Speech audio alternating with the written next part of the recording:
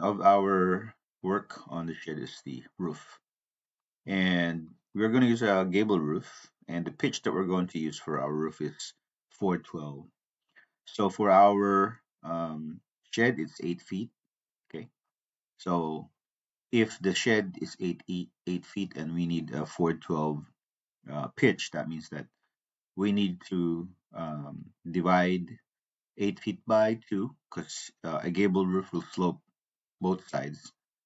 And that means that we will have 48 inches. And 48 inches has 4 12s. Therefore, we need to rise 4 fourths also. That will be a 16-inch rise. On the floor, we're going to draw a 16-inch line. Now on the floor, we're going to draw 16 vertical. And then we are going to go, and we drew a 16 there, so I'm just going to delete it. Let's draw it here on the red axis over here. So we're going to draw a 16 line, and then we're going to draw a 48 on the red axis. There you go. And that will be our slope. Okay, so this one would be a 16 and this one should be a 48.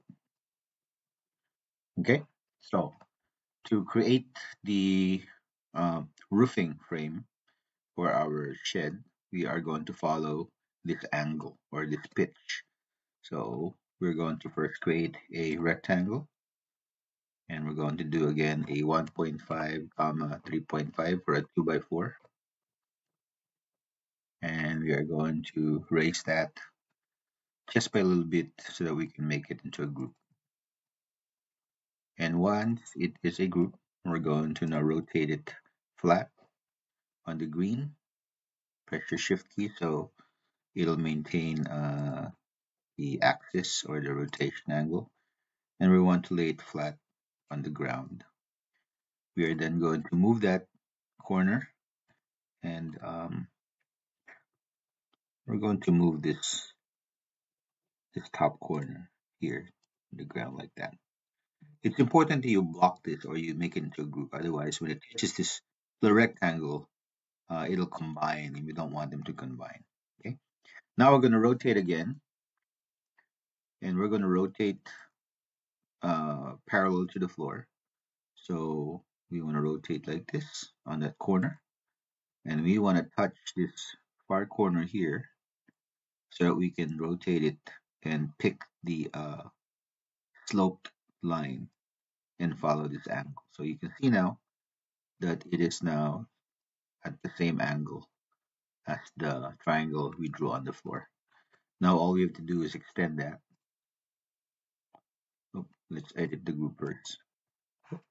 Undo, edit the group, and then push pull, press pull from that corner. And we're going to cut this using the intersection here, going up, and then go to this corner. And then we're going to remove this by press pulling it or push pulling it down like that. Okay. So we're going to cut this later, but that's basically the slope of our roof.